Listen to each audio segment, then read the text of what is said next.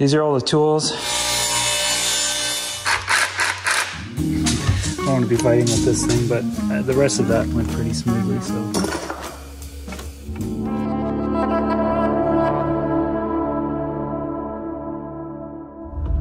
I'm gonna go over to J5 Custom Vans this morning. I was chatting with John yesterday and he's out of town today. He's doing a little errand over on the mainland, but he said I could pop by the shop and drive my van in there and do whatever I need to do with my van.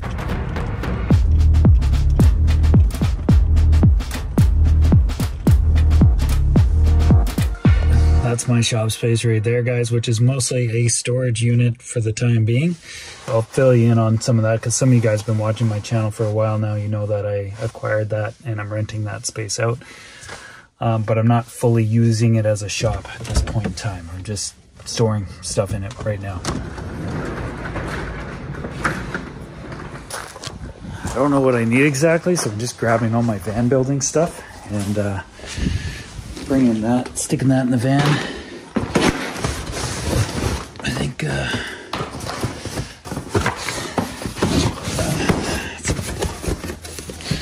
it's a box of van stuff too.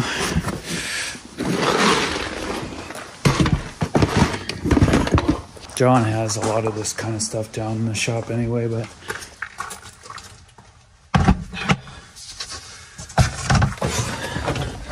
this is kind of exciting, man. I haven't done anything to my van in a while, so this will be fun. Ooh. Here we go, and it already looks like John's got a few van projects on the go down there. He's been busy, work's been picking up. Yeah, so J5 Custom Vans, you guys, that's where I am. So it looks like he's got a Sprinter. I don't know what that's called. I better check. City Express. That's what that is. So one of those things. And a ProMaster back that way. Yeah, John's getting busy here. That's quite a bit of project work. I don't exactly know what he's got going on with that stuff, but anyway, let's start with this. This is great. John, this place looks amazing. I haven't been here in a while. He's really got this place dialed in at the moment. All his tools and stuff all set up there, working. Woo! That's pretty sweet. John, this place looks really rad right now. You did a good job in here, finishing it up. So if you bring your van here and you got to get some work done, you got a little spot to chill out, watch some TV, and relax.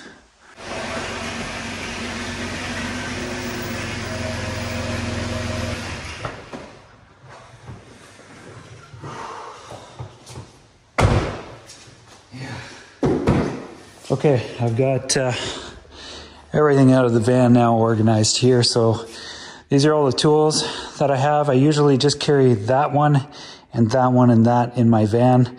The rest of it is stuff that I don't carry around with me, but I use it when I'm working on bigger stuff like what I'm going to be doing today. Then over here I've got my leftover supplies from when I started my van project. So there's some adhesives and paints and different parts, screws. There's, I think this one's some rags, more tools, screws, like stainless steel hardware, sandpaper, and electrical stuff underneath there. So it's just odds and ends. Anyway, I gotta pull my dash apart. I want to fix the wiring up there, and I also want to work on my fridge. And there's a cleanup that I want to do in this cabinet right in this area. My heater's back there. So we'll go through all those three things, and then maybe I did replace this front piece on the front of my bed here. This helps to keep my mattress cushion right here from sliding forward. And I had some Velcro down there before. You can see the strips are right here, but they peeled off the bottom. So I might add something more to that because it'd be nice to secure that cushion. I'm gonna get started on the fridge because that's easy. Whenever I get into projects, I find it's good to start with something pretty simple, just to kind of get into a groove. And then once I'm on a groove, then I can move on to something a little bit more technical like the dash. What I want to do is just take this out and see if I can blast out some of the dust that's in there, in and around the compressor today, and just give it a little blowout and then just put it back in. So pretty simple job.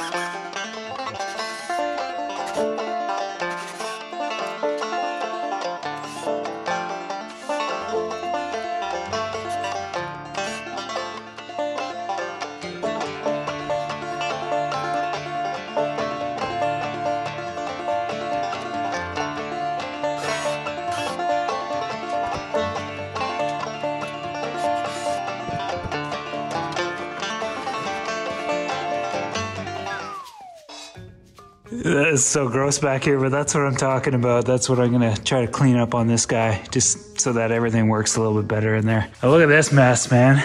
All these little bits of food that have fallen down in that little space and it's accumulated there.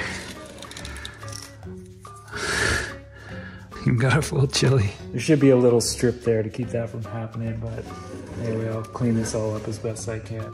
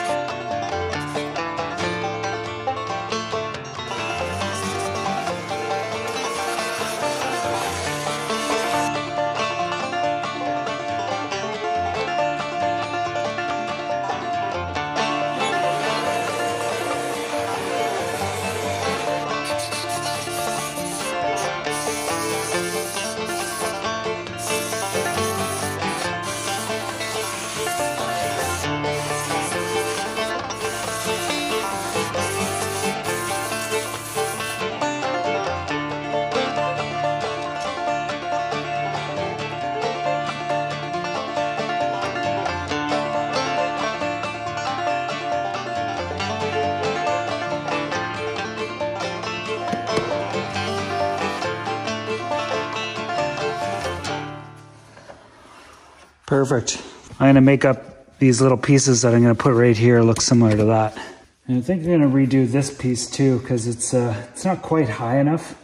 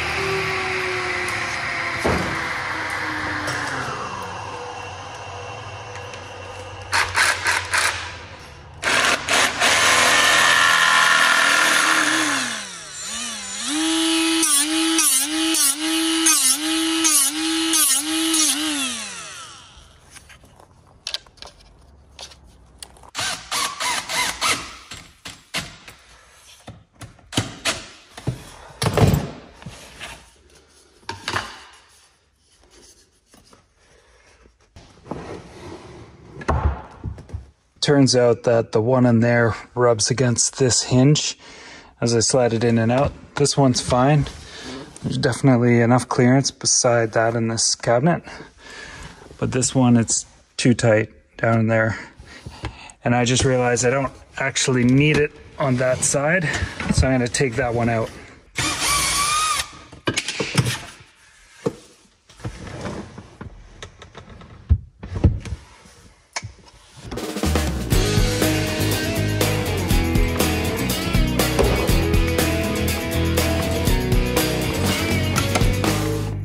Done with the fridge for now. It was quite a job there. And then that little modification there for my bed mattress. So that's good. Next up, I'm gonna do the stuff in the back before I go to the front. So there's a couple things back here, and I should just put my bed down for this one. So I'll just go like that, shove everything forward, and put that up there. A few feathers and little bits in here. Could use a bit of a vacuum, but yeah, let's see. My air compressor's down on the bottom. Let's put that out of there. That's my air compressor. And lately I've been having problems with it. It's just not putting out the PSI that it needs. So we'll do a little practice run right now.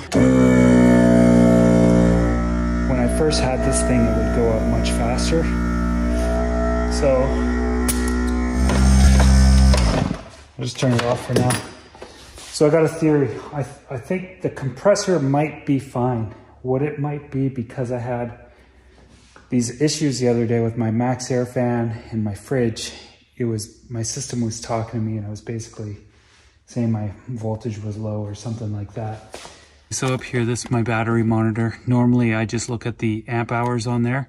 So I'll turn that on. So right now it says -33 amp hours.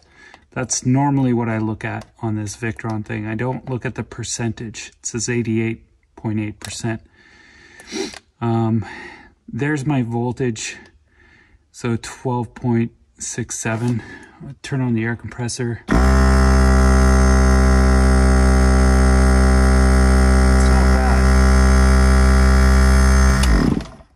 I mean, it goes down a little bit when I turn on the air compressor, but what I was reading about online is that they recommend you start the vehicle when you run the air compressor.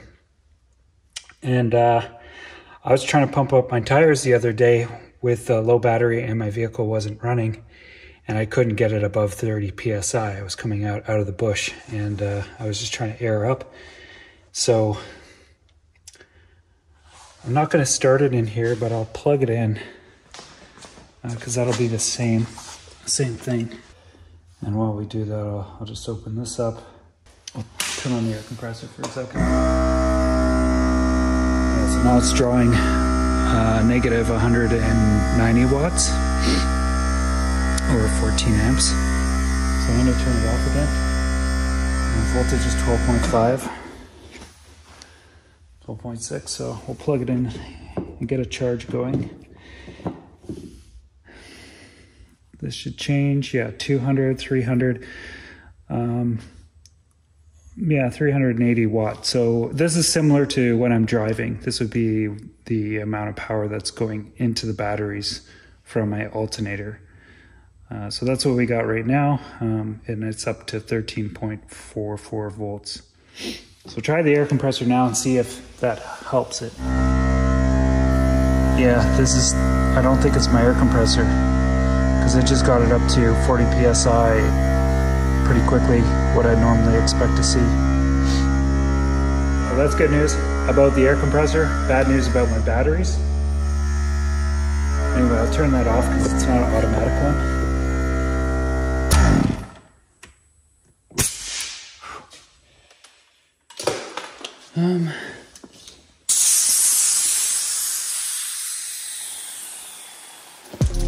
I don't think it's my air compressor at all. I think it's my batteries. I think maybe they're just getting taxed, and you know, I got a pretty good system, so I don't know, like I haven't ever taken them below 80 amp hours, and they're pretty interesting battery chemistry, similar to AGM. They're a silicon dioxide battery. I bought those because they have a really wide range of temperatures that you can operate them in. So you can use them right up to plus 70 degrees Celsius or negative 40 degrees Celsius. There's this big wide range, but and they're supposed to last like 10 years or something. I've had them for 3 years, and I have noticed that they're coming down a little bit. Last winter I used up 80 amp hours in one day, and that's the most I've dropped the system down. So I'm using less than half of the available amp hours all the time. Like normally when I get to negative 60, 65, I'll go out and, recharge the system. But I should be able to take it down to down 100 amp hours. And I've never even done that. And even with these batteries, I've been told that I could take them almost all the way down to 10% or something like that, and it should be fine on the batteries. But I've never ever done that. Anyway, I think what I'll do is I don't want to work on the batteries right now. I'll call the manufacturer. I'll have a discussion with them about them, and take it from there, and sort of just readdress that issue at a later date. But at least now I know for my air compressor to work properly, I need to have a charge going into the system, i.e. the van running. So yeah. Next up is the heater. So this thing slides out, just like it does on the electrical cabinet. And I forgot I have my rake in there. That's awesome. But I thought this was in my storage, actually. This is a handy tool. We'll take a look at this later on, but it's a small fold-up rake. And yeah, I'll show you that later. I can already see that my light has fallen down. Normally this is up here. So that's fallen off. Maybe, it's just glued on there, but I guess over the time it just kind of fell down. But yeah, it's looking a little dusty in here overall. So I'm gonna give this a little bit of a cleaning. I'm just gonna move all this out of the way.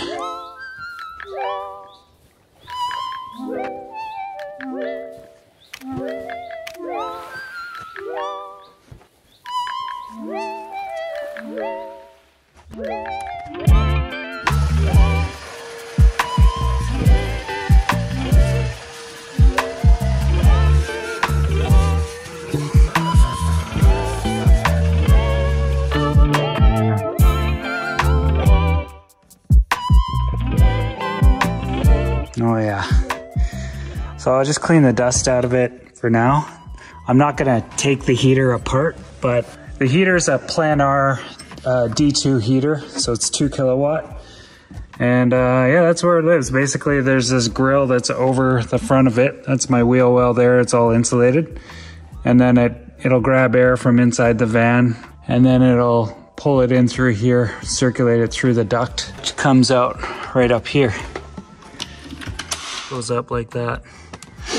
This little 12 volt deal right in there, that's for my phone chargers right here. So I just set my phone on here at nighttime and it'll charge it up. It's just one of those surface mount magnetic phone chargers. And I keep my heater controller in here because on this particular unit, it never turns, like that display is always bright. And you can turn the display off, but then at nighttime, you can't see what you're doing unless you shine a light on it. So I just leave it on and I keep it in this cupboard. Anyway, I'm probably just gonna blast some compressed air in there and run the vacuum at the same time and do my best just to clean up most of that.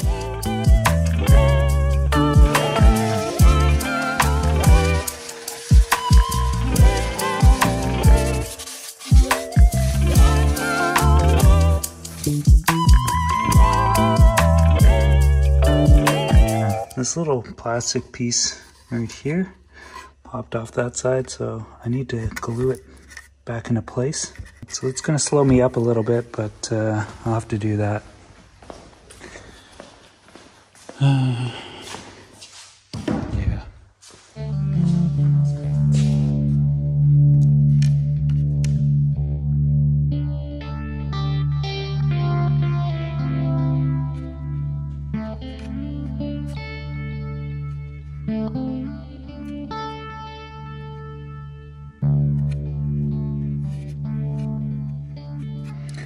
Hopefully that's all right. So I just put a little bit of epoxy in there. I'll give that a minute. I don't want to be fighting with this thing, but the rest of that went pretty smoothly. So yeah, maybe in the meantime I'll clean this area out.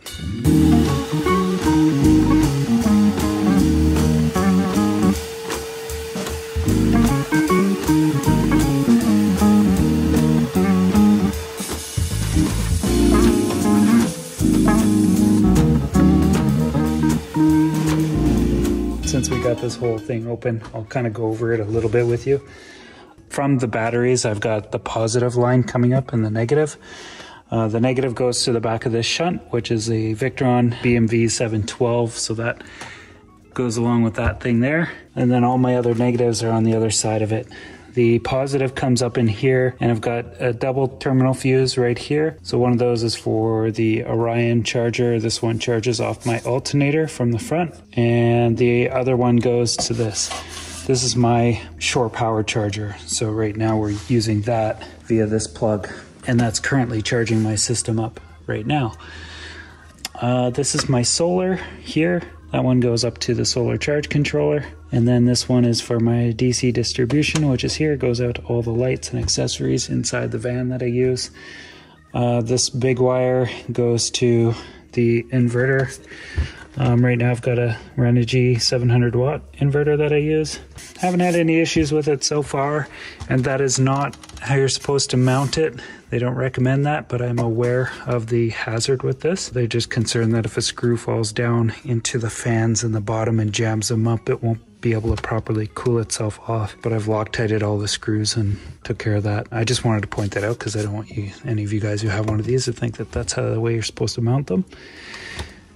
Yeah, and then the other line here goes off to my front lights, like all the exterior lights is powered off this other fuse that's on the top there. And then these are the distribution wires for my inverter, so those go to like all the sockets and stuff that are through the van. And then up here, that's a breaker for my solar charge controller. So if I need to service this, I can turn that off, and then it cuts the solar current from going into here. This is for my inverter. This is the light. This is just a CO2 carbon monoxide alarm. It's just battery operated, just sits on there. And I got tape over everything because I don't like the LEDs to be blinking at me in the middle of the night. So that's that. Anyway, this probably needs a bit more time. I might be able to install it soon, but I'll give it a little bit more time. I'm gonna do something else while that's doing that. I'm gonna check out my batteries after all.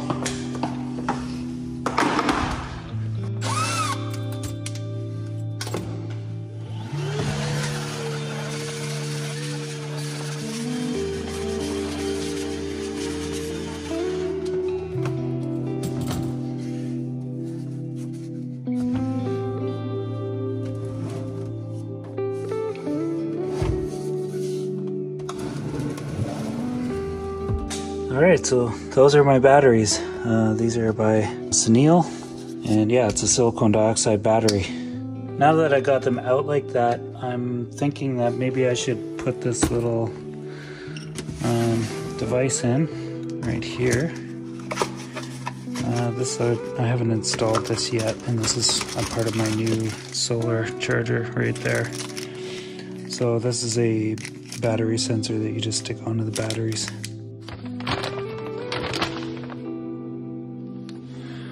The installation is going to be pretty simple. So this guy's got a super low draw, but essentially this particular thing will Bluetooth over to the controller, like they'll connect to each other. So all I have to do is put the black on a negative and the positive on a positive, and we're good to go. But what I'm going to do is I'm going to run a wire from the other end of my shunt and send it down, so that at least this device, even though it's going to have a really small draw, it's going to be into my battery monitor calculator. So I'm just going to extend the wire for that one, and the positive, I'm just going to directly wire it to one of the positive terminals on the battery. And then this thing, we just glue it on.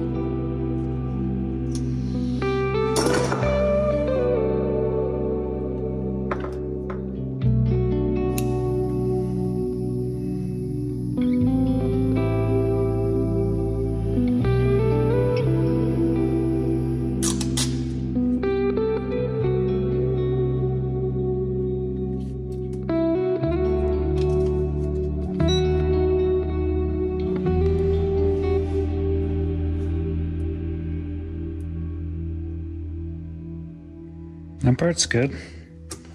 Okay, I got it all buttoned up again.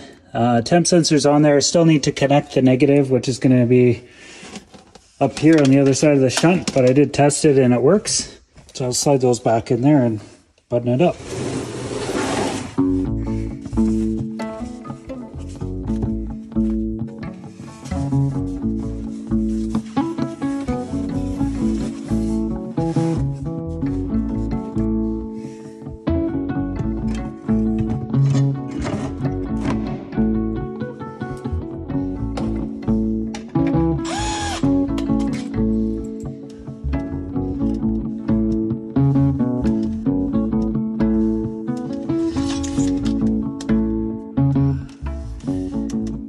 Just kind of fishing this wire through here right now.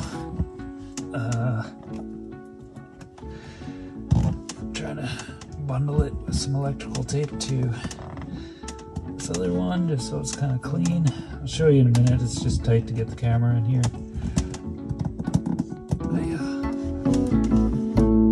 My battery died there so I'll just fill you in.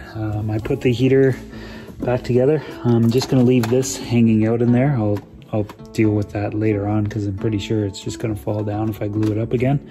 I was thinking I probably need to maybe pull the strip and LEDs off and then screw it up there and then re-stick the LEDs on. So for now, I'll just let it sit in there like that, and everything else is good. That's the wire for the temperature sensor that's down there. I still got to hook it up, but it does work. Yeah.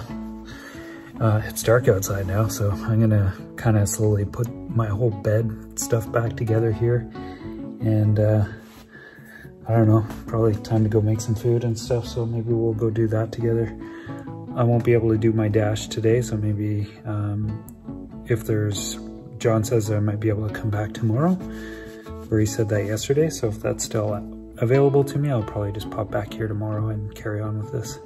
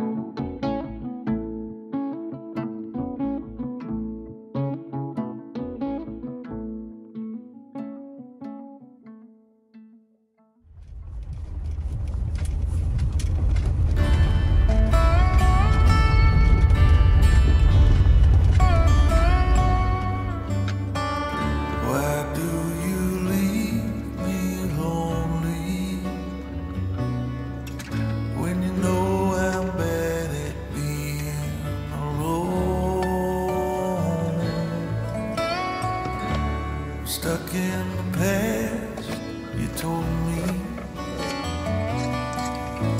All I ever wanted was a home. So why do you leave? Where do you go? Would you just stay if I came home?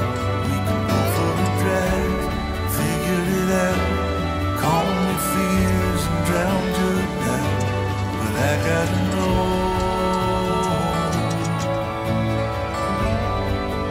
where do you go?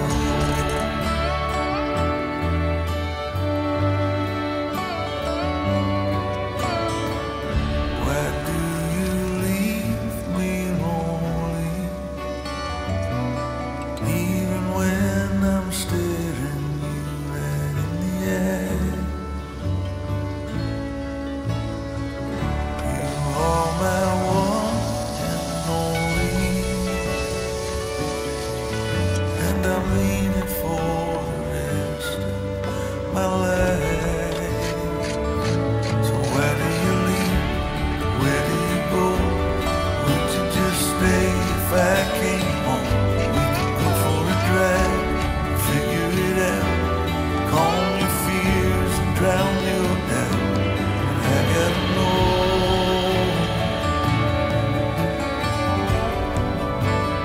where do you go?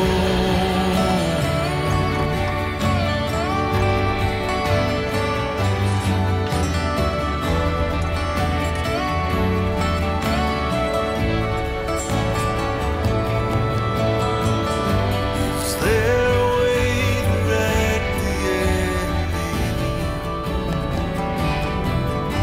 Am I too late to change your mind? Why do you leave? Where do you go? Would you just stay if I came home? We could go for a drive, figure it out, calm your fears and drown your doubt. Why do you leave and where do you go?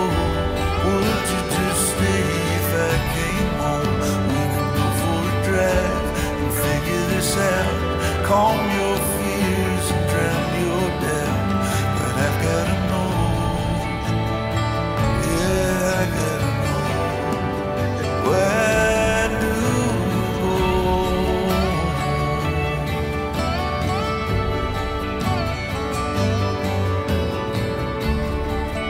Where do you go?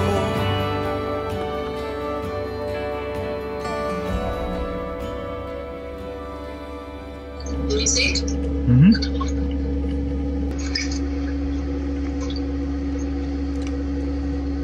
Good job, hon.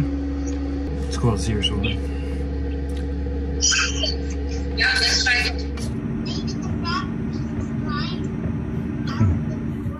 Sorry guys, I had that call with my daughter and it just, we're hanging out for probably an hour and a half or so tonight. Maybe even longer. Anyway, tomorrow I'm gonna jump back into this and, I don't know what the timeline is gonna be for you guys in terms of when I can edit it and have it up and out, but, I'm really tired. Anyway, the wind's up. I can hear it outside. I'm gonna shut the lights off here and go to bed. But I thought I'd just give you a little bit of ambient so you can hear it. So, anyway guys, I'll catch you later. Here's the wind.